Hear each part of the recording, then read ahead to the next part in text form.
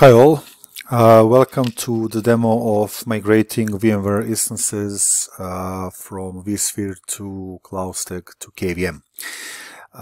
This is going to be a quick first look into a feature, so this will not be an in-depth video, but just a demonstration and explanation how things are working. So in front of me I have a CloudStack installation, and I also have opened the vSphere or the vCenter console or the web UI if you like, just to be able to show you what's going on when we do the migration. So the migration tool is located in the tools section under import export instances. Now we want to choose the source hypervisor as VMware, which is selected by default, and we want to say we want to migrate the existing instance to KVM. So from VMware to KVM.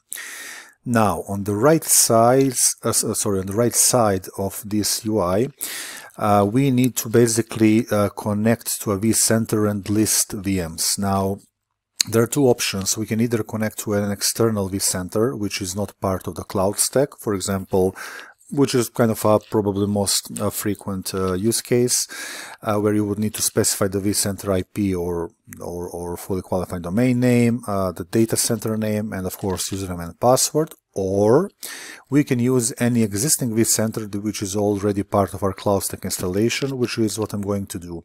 Either way, there is no difference in the process. The idea is you need to connect to the vCenter, list the VMs, and initiate the migration.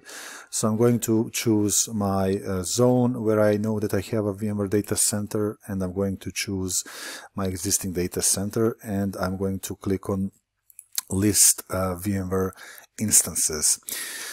Now below I'm getting a list of VMware instances. You can see 3 of them.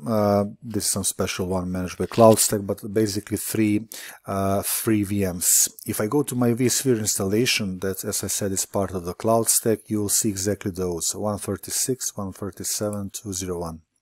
As you can see, 136, 137, 201. Now for the tool migration to work properly, or actually to ensure a kind of a graceful migration and a full basically hopefully a full success during the migration process, it's required that the VMs will be powered off. I'm just going to show you an pop-up. If I click on import instance which is powered on, it gives you a proper explanation and basic advice that you should be looking for migrating VM while it's in a power off state. Now, in my case, I want to migrate a VM which is already deployed in CloudStack, but it's deployed on VMware. Let me just briefly show you this instance. This is the Ubuntu Reef VM, which is actually deployed on VMware. We can look for the internal name of the instance because this is what we need to basically target in our import export tool. So we want to basically migrate this instance from VMware to KVM, even though this instance is actually existing in CloudStack. We'll later delete the source instance.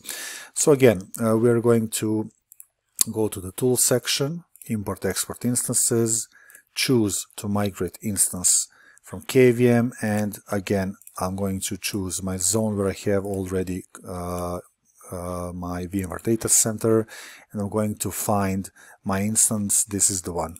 So I'm going to hit OK. I'm going to select this one and click on the import instance button. Now we have the option to give it a display name. Obviously you can do whatever name you like.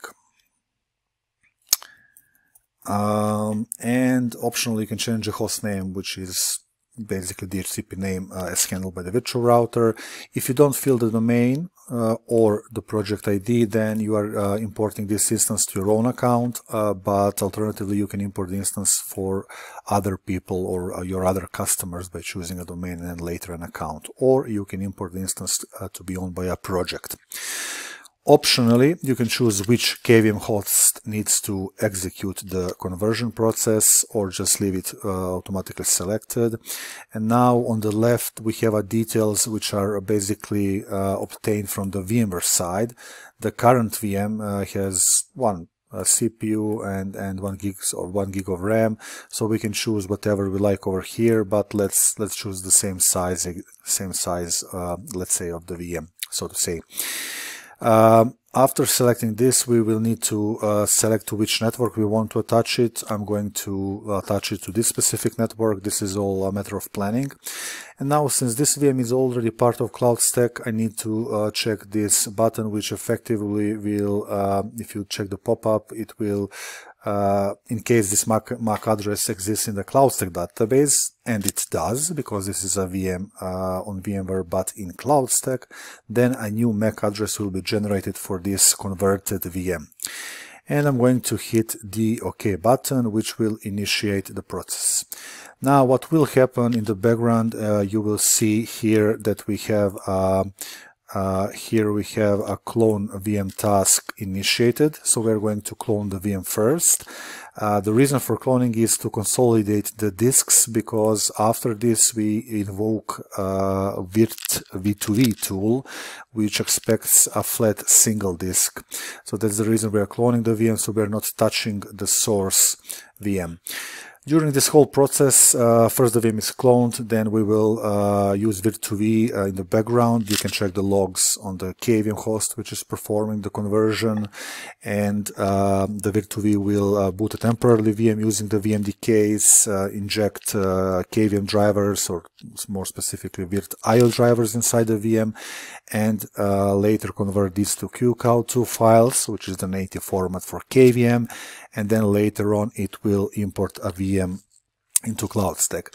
Now, this process takes a long time, so I'm not going to obviously wait here for quite a few minutes, because this is a full-blown Ubuntu VM, but instead I'm going just to show you a result of a successful import. This is literally like this, waiting for a couple of minutes, and then you'll get a success message, or obviously potentially a failure. But let's assume a success, and I'll just show you how this looks. So this is the Ubuntu imported instance, which is on KVM. And one of the things that you want to note is that the VMs are imported in a stopped state.